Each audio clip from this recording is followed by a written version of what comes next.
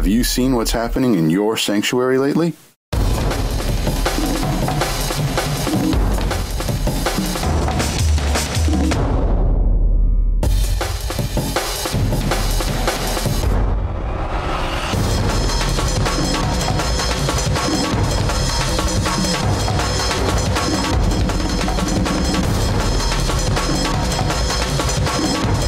Join us right now for another episode of Your Sanctuary, a program that highlights what makes our national marine sanctuaries so special and the people that keep them that way.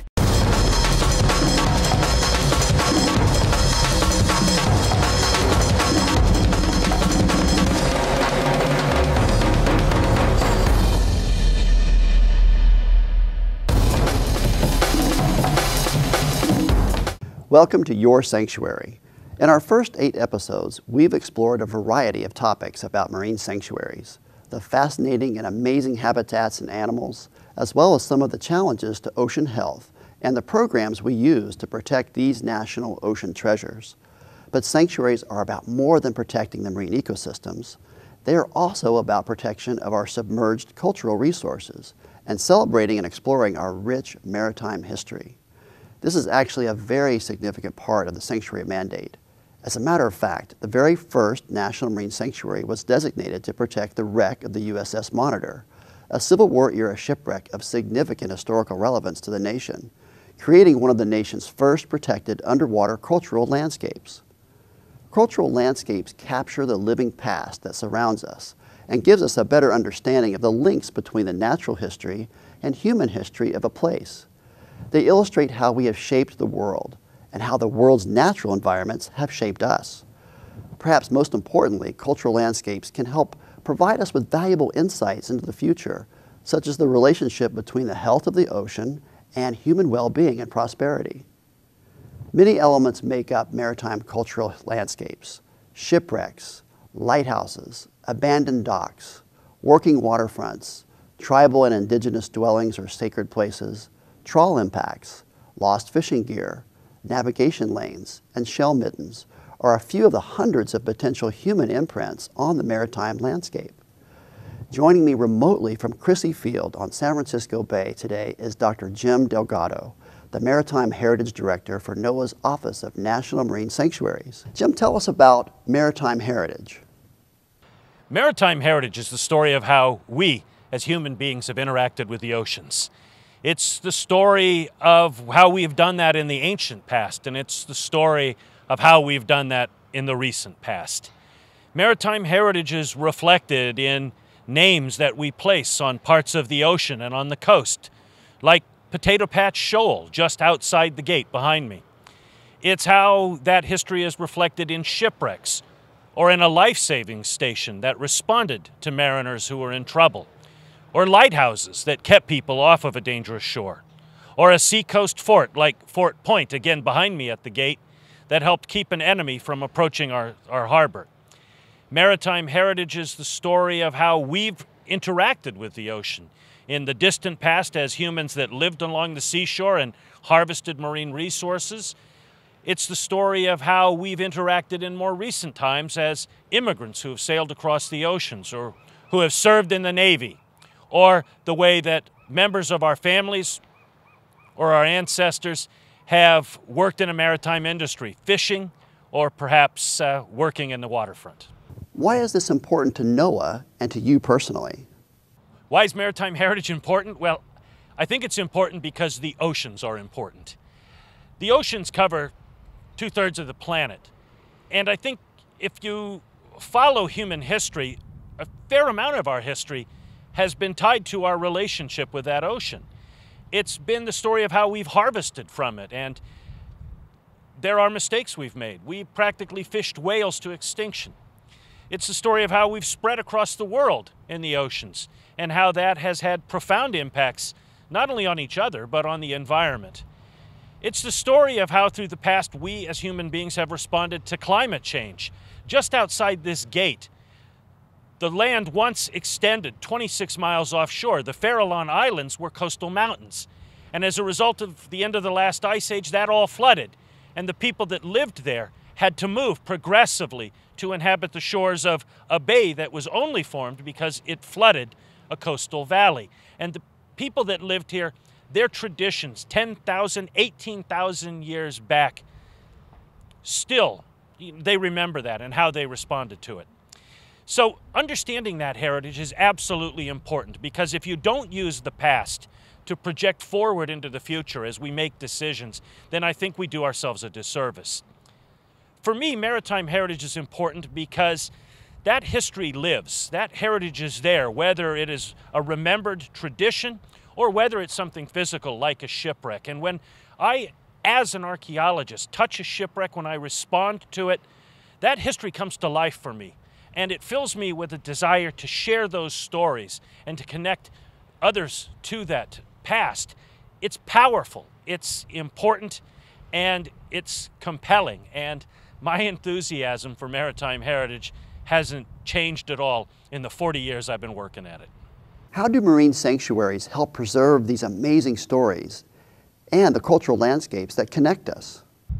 How do sanctuaries preserve this history? Well, they preserve them because these 14 special areas in the ocean reflect part of a larger maritime cultural landscape which defines our country. That maritime cultural landscape, either in an individual sanctuary or in the entire region or in the country, is reflected in the waters and what's beneath the waters in a sanctuary. Here at Gulf of the Farallones, it's traditional fishing grounds. It's paths that mariners have sailed to get in and out of that Golden Gate, which can be treacherous, particularly in the fog. It's shipwrecks of those vessels that didn't quite make it. And it's the various structures in and around, in not only this Crissy Field area, but in San Francisco itself, a city born of the sea and shaped by its trade with the rest of the world, which not only helped build the physical city, but created the dynamic, multicultural, diverse, exciting place that San Francisco is. Sanctuaries don't put fences around these resources or these stories. They set them aside and they protect them for everyone and for future generations in particular. But what they also do is they give us an opportunity as the Office of National Marine Sanctuaries through the Maritime Heritage Program, either at a site or nationally, to study, to survey, to find shipwrecks, to learn these stories, and then to share them. Because by sharing them and by reminding everyone, hey, this happened here, or did you know that, or isn't this exciting, I think we not only make history relevant, but we physically connect ourselves to the ocean and to what it has to tell us. So how do you connect people to that heritage? Well, in some ways, you ask them.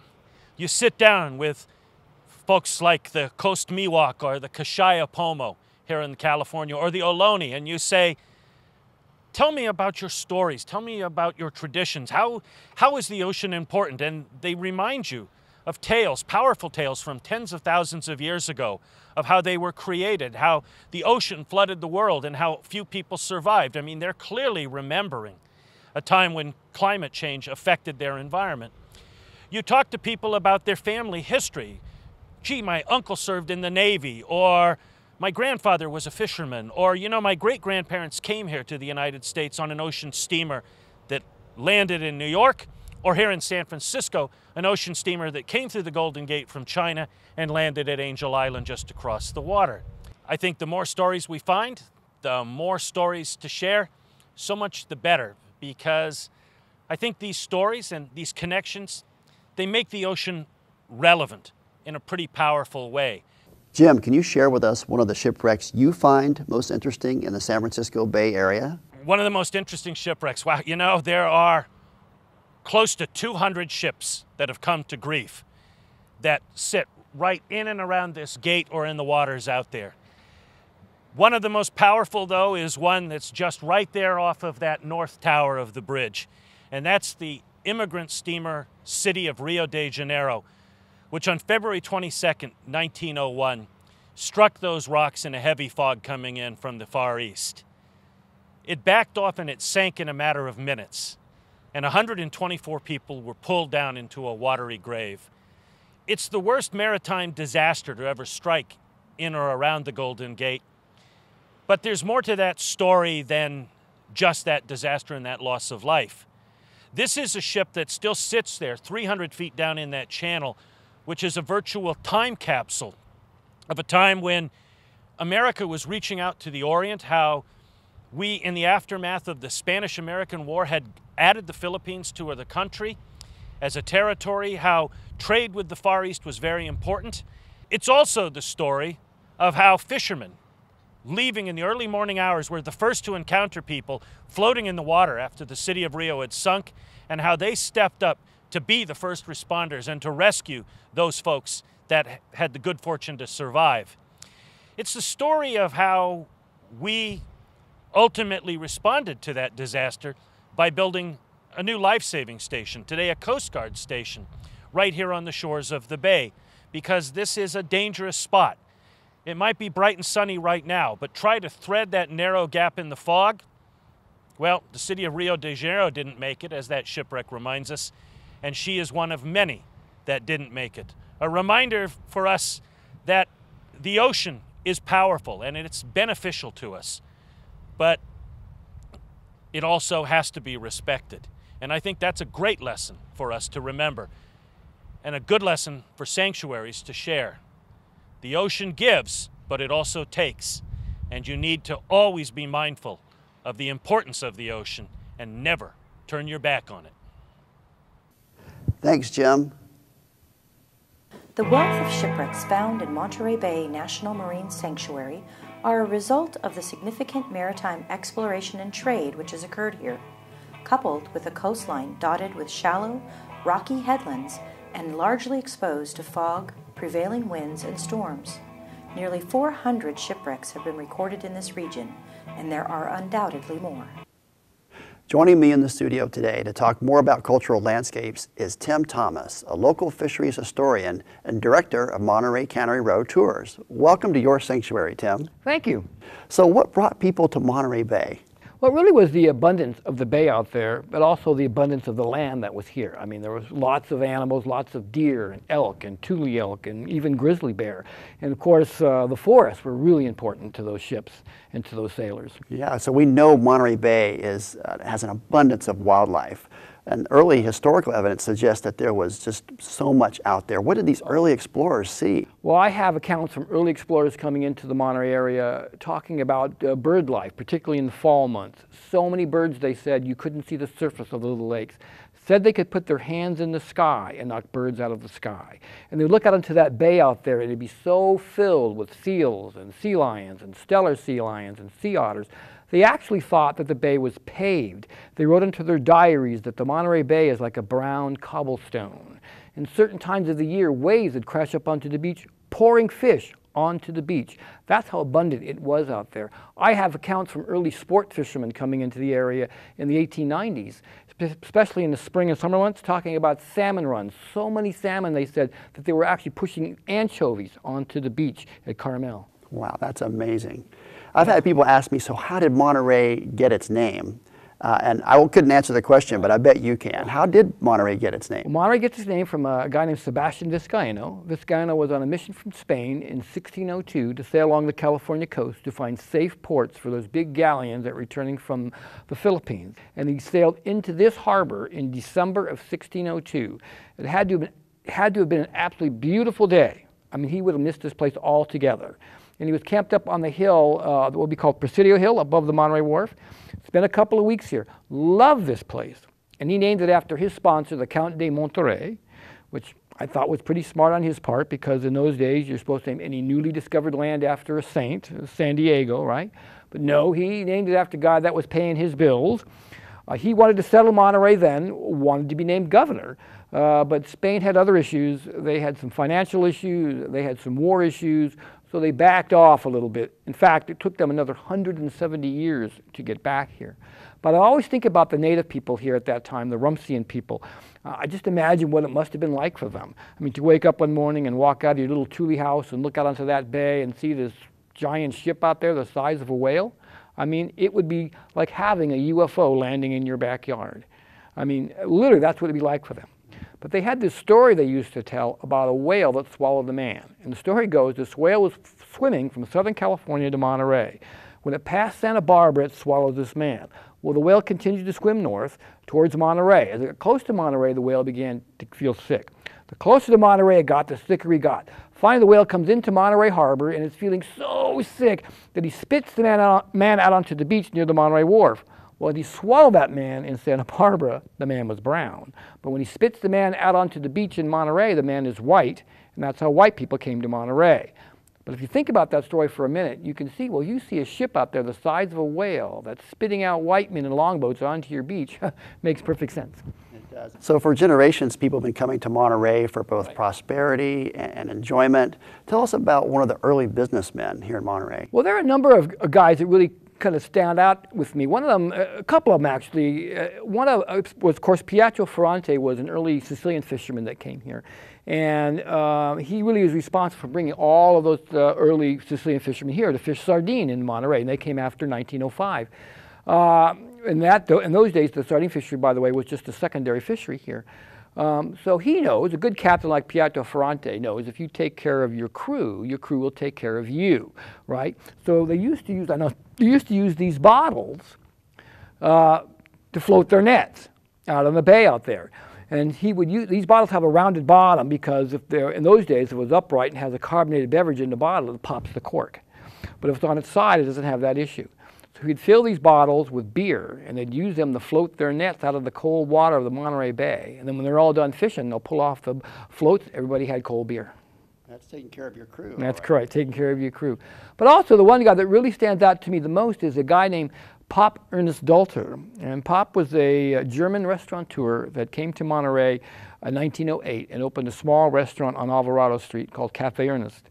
Pop had worked in a number of different restaurants in San Francisco before coming to Monterey, these sort of bohemian-style, European-style restaurants where folks would go and spend the whole evening in the restaurant. And he also worked from time to time at the Bohemian Club in San Francisco, where he got to meet and know a number of these real bohemians like Upton Sinclair and George Sterling, these guys who were moving to Monterey around the turn of the last century. Well, those guys, when they first came here, those bohemians, they'd hold these big beach parties at Carmel Beach where they would gather abalone and they would cook the abalone in these pots on the beach in Carmel. And Pop was fascinated with this abalone thing. He couldn't figure out why nobody here in Monterey really was eating it. And so he would bring it into his restaurant and he experimented with it. And he finally came up with this famous recipe where you slice the foot, because that's what you're eating when you're eating abalone is the foot. Pound it to make it nice and soft. And then he would run it through an egg wash, cracker crumbs, and cook it up quickly in olive oil. And soon people came from all over to eat fresh abalone steaks in Pop's restaurant. And they would sing songs and write poetry. Like, some folks boast the quail on toast because they think it's Tony, but I'm content to owe my rent and live on abalone. George Sterling wrote that poem in his guest book in 1913. So Pop says, there is money to be made here. Then in 1919, he goes down to the Monterey Wharf and opens the very first restaurant on the Monterey Wharf. Initially it was called The Club because it was in the old Monterey Yacht Club, and then quickly he changed the name to Pop Ernest and became known as the Abalone King. Abalone stew, abalone salad, abalone steaks. In fact, there were two restaurants in the building. There was a lower level that catered to the working class and an upper level that catered to the Hotel Del Monte class. He would serve abalone stew in the abalone shell. He'd fill up the holes of the shell with lead. He had his own abalone dive crew, mostly Japanese, and they would dive abalone for Pop. And because of Pop, and because of that recipe that he developed in 1908, by 1920, there were 9 full-time abalone companies operating off the Monterey Wharf, all Japanese. Prior to World War II, 80% of the businesses on the Monterey Wharf were Japanese-owned. Fish markets, abalone processors. And in 1929, the abalone industry brought into the state of California almost $1 million in revenue from abalone. 75% of it right here in Monterey. That's amazing. Yeah. Tim, you're making me hungry for abalone.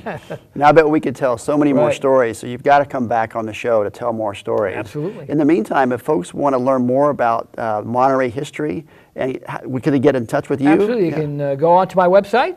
I do walking tours of Cannon Row and the waterfront. I do walking tours of just on abalone itself and all kinds of different things. Just go to the website, you can see. What is the website again? It's Monterey Waterfront, CanRowTours.com, or they can email me at timsardine@yahoo.com. That's great. Thanks again, Tim. Oh, my pleasure.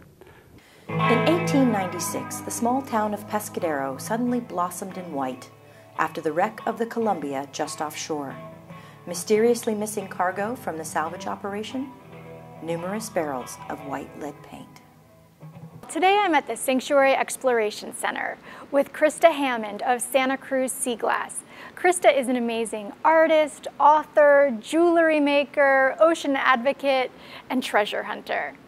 Krista, your business is very much tied to glass from the past. Tell me, what exactly is sea glass and how do you come upon it? Sea glass, in essence, is man-made, manufactured glass.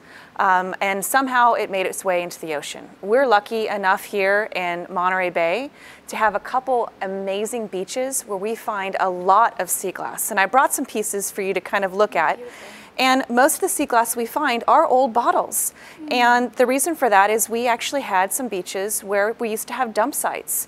Back in the early 1900s through to about 1940 or 50, it was regular practice for us to dump our garbage at the beach. And what happens over 10, 20, 30, 40 years, the ocean takes all these pieces of glass and rubs them nice and smooth, takes off the sharp edges, which is what you really want to have, and you end up with sea glass. Beautiful. Yeah. Krista, it seems possible that each piece of sea glass would essentially have its own story. How did it get to the beach? How long was it in the ocean? Is there any particular intriguing story that you'd like to share with me? Sure. Like I mentioned before, most sea glass that we would find is bottles. And it is a mystery about how it got to the beach. But here in actually Santa Cruz, we are lucky enough to have one beach, and it's really the only beach in the world where we find pieces like this. And when I found my first piece like this, I was blown away. And it actually is the remnants and some discards of a famous glassblower who, for a period of time in the 70s, his pieces accidentally made it into the ocean. And the history and story of these pieces, they do each have a story. And it's amazing that we can actually trace that back to one man. Gosh, that's so interesting. Now, what exactly inspired you to investigate the stories behind sea glass? Curiosity. I mean, I'm a very curious person, and I just really needed to know where these pieces came from. And not only because we're using them in jewelry, which is a big part of our business, but in doing so and investigating this particular beach, I became so enthralled with the history and the story behind it that I decided to write a book about it. And I'm really happy. I have a new book this year called Santa Cruz Sea Glass, The Story Behind the Treasure, and I'm able to tell the absolute story behind this treasure. Krista, your business is part of our ocean economy, and as we know, people come to Santa Cruz from around the world. So how are our visitors and our locals responding to Santa Cruz Sea Glass? Well, it's really been amazing. I feel like it's just been such a gift for my husband and myself.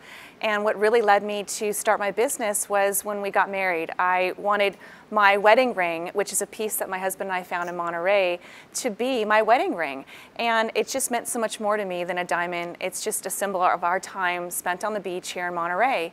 And we started making jewelry, so many people really had that same emotional tie.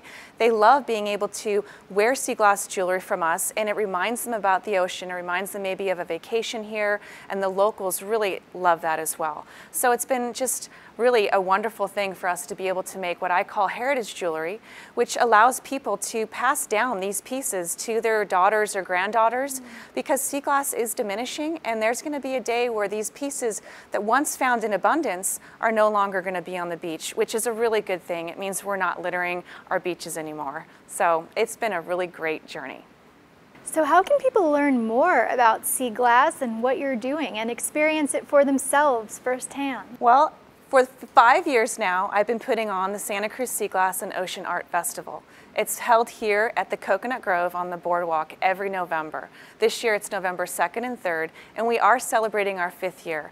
And it's been such a dream for me to combine sea glass and ocean art, and as well as donating 10% of the admission fees back to the Exploration Center, which is a wonderful thing for me to actually be sitting in this building of which my festival helped build. So you can learn all about sea glass, find amazing artists, coastal art, ocean art, and learn about ocean conservation. So come to the festival. Yeah. And get your book. Yeah, that's true. And my book.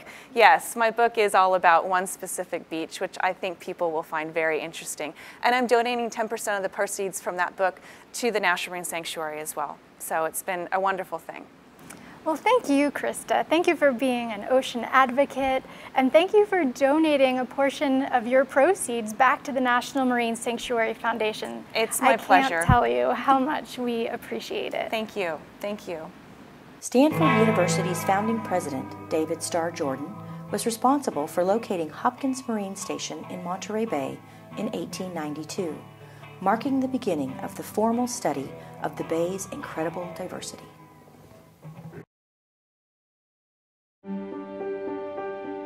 These days, current events unfold on a dozen channels. Headlines all seem to be shouting, and good news can be as scarce as a moment to relax. So let's turn down the noise this summer, unplug just a little bit, and head to a shelter from the storms of life. The historic port city of Alpena, located on the sunrise shore of Michigan. Only a few hours drive, but miles away from the weight of the world. Nestled between a vast forest and an endless clear blue bay, where the wonders of nature are as welcoming as the local hospitality. We can explore more than 200 shipwrecks in the largest freshwater sanctuary anywhere. Count the stairs to the top of a lighthouse, or the masts that jut into the harbor sky at moonrise. Let's take a trip to the friendly, picturesque city of Alpena, a haven from the world that's pure Michigan.